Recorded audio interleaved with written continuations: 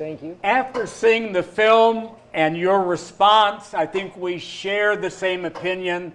Charles Ferguson needs no introduction here. We're going to have a short conversation and then open it to your questions and comments on the film. It is, I think, a brilliant and evocative film, deeply disturbing and optimistic all at the same time. It comes at an unusual moment. We're watching it between the Pope's encyclical and the December climate change conference. What prompted you to make the film? What prompted me to make the film is that man sitting in the second row right here.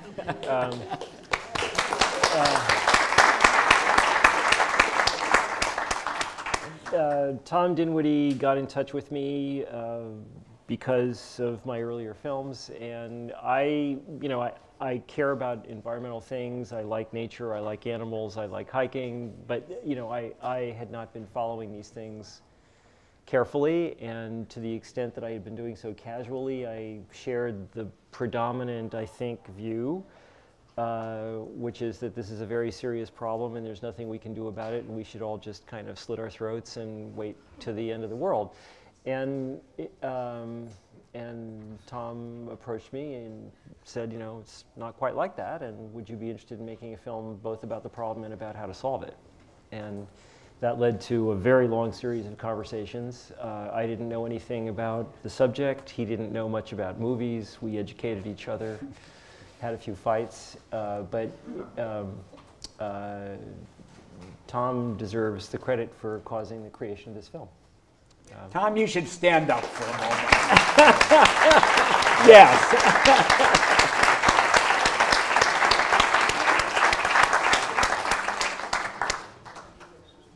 For me, one of the things that came out of the film was not simply the urgency of climate change, but also the enormous human and natural destruction of fossil fuels and industrial agriculture, which you portray in such a compelling way. In what ways do you think you were changed in the process of making the film? Quite a lot, actually. I mean, in a number of ways, ranging from various aspects of my personal conduct. But I really had no idea how vast this was, and I had no idea how deep the connections were between the forces that are causing the climate problem and forces causing many other problems around the world of a much more immediate and direct kind, ranging from economic inequality to the destruction of nature to the incredible human toll associated with fossil fuel extraction, which I had not understood. I knew that coal mining was not a nice industry and that it was rough on coal miners, but I really had no idea. And when I learned that coal mining had killed at least 1 million people in China and probably 2 million worldwide over the last 30 years, that definitely was a wake-up call. Let me open it to your questions and comments. I'd ask you to keep them brief. Yes? Charles, you frequently have a clear point of view, in my experience. But in your movies, you hold that back a bit. And I mean, the curse of many documentaries is that they're didactic. How do you manage that? Oh, sorry. On the mic, please. Yeah. The question is, how do you? Yeah, great movie. Thank you. But how do you refrain from kind of beating people over the head again and again with the message? My experience of your movies is you haven't done that. Well, some people think that I have. I don't think I made too many friends in the investment banking industry with my last film. But although I did make some, interestingly. I guess I try to be aware of the risk of inflicting one's opinions too directly on an audience. And it's a very easy thing to do, but it's also kind of the cheap way out. And so I consciously try to refrain from it at the same time as part of me wants to scream at the world, pay attention to this. But if you're a good filmmaker, and regardless, somewhat interestingly, regardless of the quality of the films, I think that I've gotten to be a better filmmaker with each film. And the better you are as a filmmaker, the less you have to say. And so, you know, I spent a lot of time and energy with this film trying to show that a picture really is worth 1,000 words. And that was, by the way, not just true of the film and what's in the film, it was also true of, you know, me. People had told me about deforestation in Indonesia and palm oil in Indonesia. Nothing prepares you for seeing it. Nothing. Those images that you saw in the film, we have hours of that. It's, the nation of Indonesia will be gone in 15 years unless we do something about this. And, you know, I thought that showing that was better than, you know, yelling at people. So I try to bear that in mind. Yes. It's a wonderful film, but my question is, how do you take this film and affect what's going to happen in Paris? You know, you're preaching to the choir here, but the choir isn't what needs to change between now and the decisions in Paris. So I'm wondering, do you have small showings for policymakers, to negotiators? Do you have to pare it down? Are you trying to? You're going to have a Chinese version to try to affect their What's the strategy? Well, all the above. It took me longer to make this film than I would have liked. The original plan was to be done, you know, probably like 3 months, 4 months earlier than it was. This was a very difficult film to make. I was not prepared for how difficult and complicated the issue would be, how difficult and complicated the filming would be. All of our filming in Nigeria, Indonesia, and China was covert and illegal. And in a very real sense, people go to prison for filming what we were filming. And editing it was very difficult and hard. So anyway, that's a long way of saying that. In an ideal world, we would be in theaters now. We're not, but we will be in theaters, we think, we hope, soon. And Tom and many people around Tom are working on mobilization plans, which will be synchronized with the release of the film. And I think Jeff Horowitz is in the room here. Is Jeff here? Jeff, are you here? I saw Jeff earlier. Maybe he skipped out. He's already seen the film like 30 times. So anyway, there's a group of people who are prominent in the environmental world who are working on how to get this out in many ways. With regard to China, we'll see. I'm not optimistic about official distribution. When I started making the film, I was optimistic about official distribution. But with every passing day, we see that Mr. Xi is getting to be a nastier guy, and specifically with regard to political opposition of any kind, criticism of any kind, and the media, very specifically with regard to those. And so I'm no longer optimistic about official distribution in China, but the good thing about piracy in China is that there will be no problem with a large number of people seeing the film if they desire to. In fact, friends of mine have sent me back Chinese copies of my earlier films, which were available on the street in Beijing before my film was in theaters. So, Focusing at negotiators? yeah, oh yes, there will be, we are working on a series of screenings for high-level policy people, including at Paris, but also in nations, including the United States, that will be important to Paris. Yeah. Yes.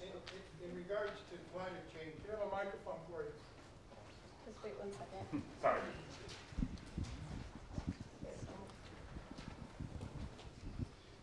Yeah, I've been a lifelong environmentalist, but in regards to climate change, almost every environmentalist that I know it's calling for system change, that the system is the problem. Also, if you could comment on that, and also maybe the dangers of fracking. Well, so first on fracking, fracking is deliberately not in the film. There are a number of important subjects that are deliberately not in the film. I've come to know a fair amount about fracking. I don't particularly like it. I think that, you know, I don't know if my own personal view is that it should be completely banned under all circumstances, but certainly it should be far more intensely regulated and restricted than it currently is, at least in the United States. It's not in the film because I think that it's, in terms of the climate issue and solving the climate issue, it's a distraction. And I think that for a number of reasons that I can go into. Its specificity to the United States, it's not a major issue in much of the rest of the world. China doesn't engage in any fracking at the moment. In China and India, fracking is not the problem. Coal is the problem. Coal and cars are the problem. So for various reasons, there are a number of potentially large issues that are not in the film. In some cases, I'm very comfortable with that. In the case of fracking, I am comfortable with it.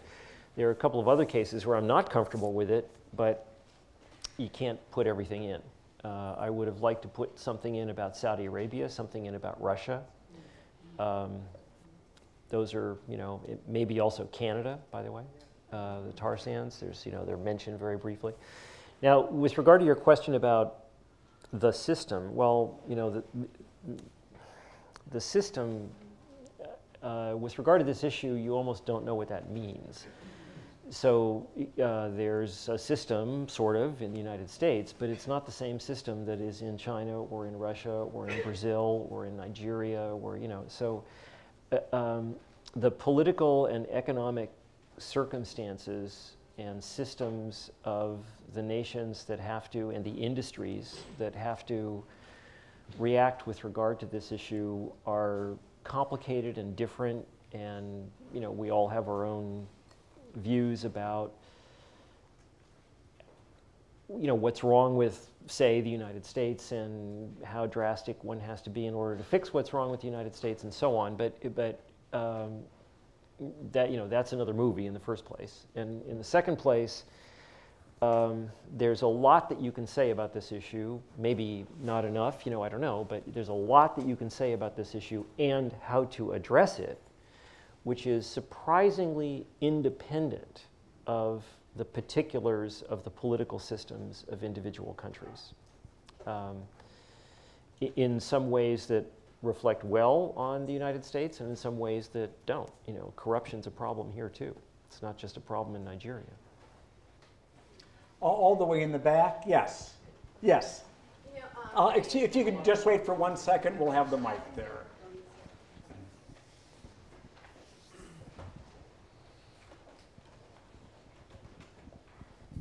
Thanks for making such a very enlightening film. I guess what I want to say is that, I mean, just kind of off the other gentleman's question over here, it seems like irregardless of the system, the one thing that all of these countries have, all of us have in common is that none of us are paying the true cost of carbon emissions. And that I guess I'm a little surprised that there was no mention about that, the film, it seems very compelling that we need to do something and do something fast, and we need to do something very big, very fast. But that the economic incentives that were discussed in the film are going to be rolling out over a pretty long period of time, and that we don't have a lot of time, and that I guess I would have liked to have seen more about taxing emissions or putting a price on emissions, because most economists, whether they're liberal or conservative, agree that would be the big driver that would really force us to, as a whole society, everybody in the society, to make changes in all the areas that you've discussed in the movie. So we're in violent agreement. So I actually recorded, filmed multiple, very long, very detailed interviews with economists, leading economists about these questions. Lord Stern, for example, if you know who Nick Stern is. We have a 2.5-hour interview with Nick Stern. It's not in the movie.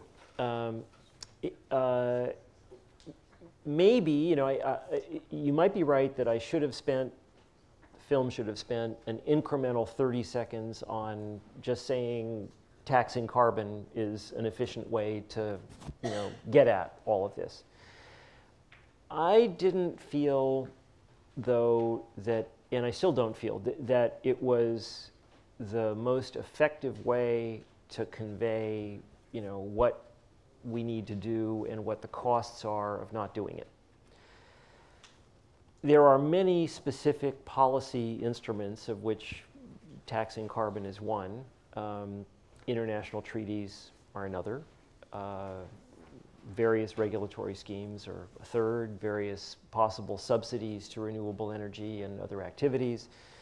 And then there's the whole industrial agriculture question, part of which you can get at by taxing carbon, but much of which you cannot. You have to address it, you know, in other ways. Potentially taxing meat, you know, maybe.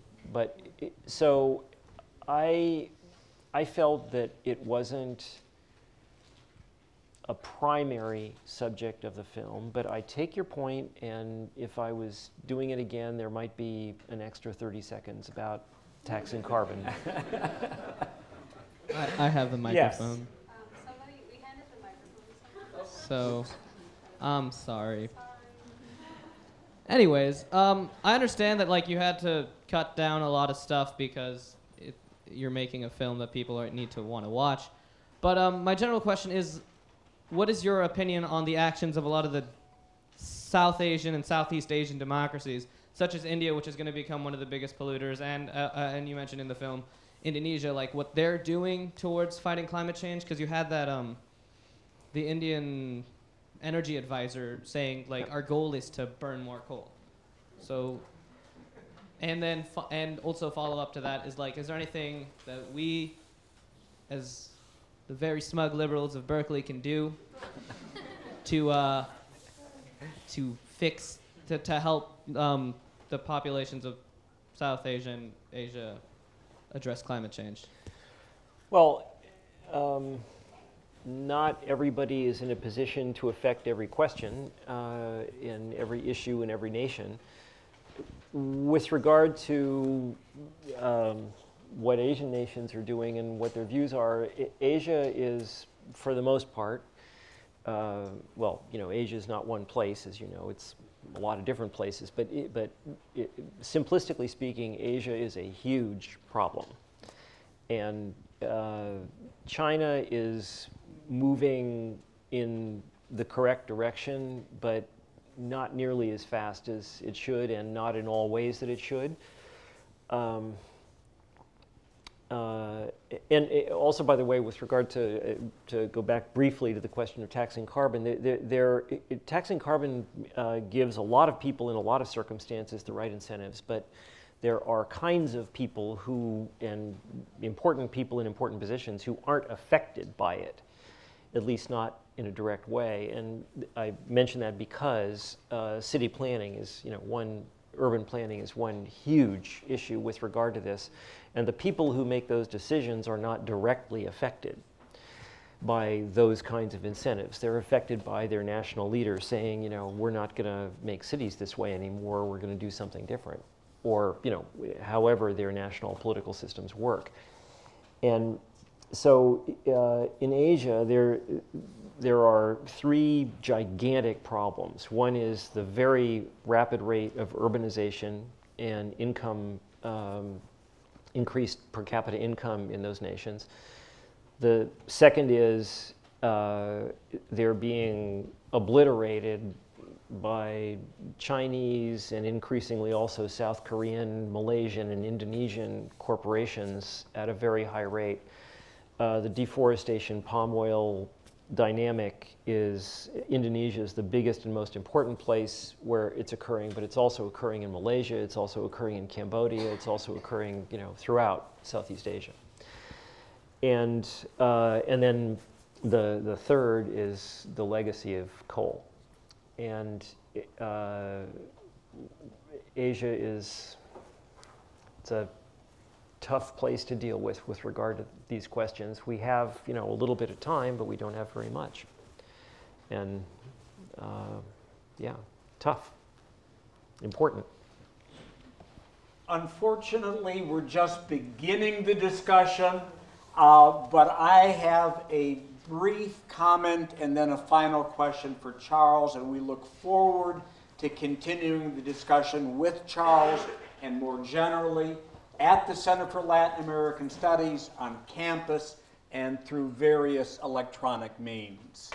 I just wanted to mention the film is, as we've seen, so powerful, so moving, and so razor sharp in its focus.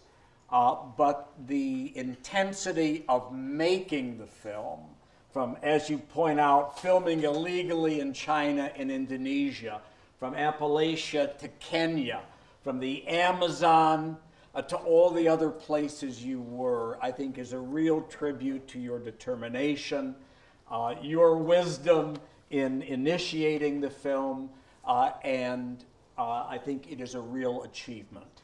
What I would like to end with is a very simple question. What thought would you like to leave us with after the conversation and the film? Well, that this is an urgent but solvable problem, and it's one where we're getting very close to the point, if we're not already at it. It depends on all kinds of things, but for a very high fraction of us, we're getting to the point where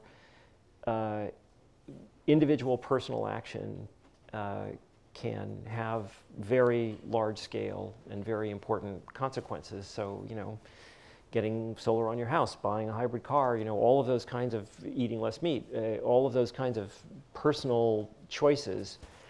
This is a situation where there are many regards in which large scale, high level political action and policy action is important, vital, necessary, but we can have collectively a very big effect through our individual choices, and I think that that's going to come. The question is, I think that a quarter century from now we're going to regard the kinds of cars that we drive and the way that we eat. There's going to be a major cultural transition, very similar to the way we now think of smoking, for example. Or gay rights, or any number of other issues where there's been a major kind of cultural sea change. I think that's going to happen. The question is whether it's going to happen in time, because we're in a rush with nature, and nature's not going to change its laws. But so that's what I would say. When can we see the film again? When the gods of theatrical film distribution speak, which they have not yet done, but they will soon. And there will also be a number of other private screenings. We're arranging for one at Stanford, and private. This isn't private, but screenings, non-commercial screenings. Are you taking requests for screenings? Sure. Yeah. Speaking from personal experience, it's better the second time, and even better the third. Thank you, Charles. Thank you, Harley.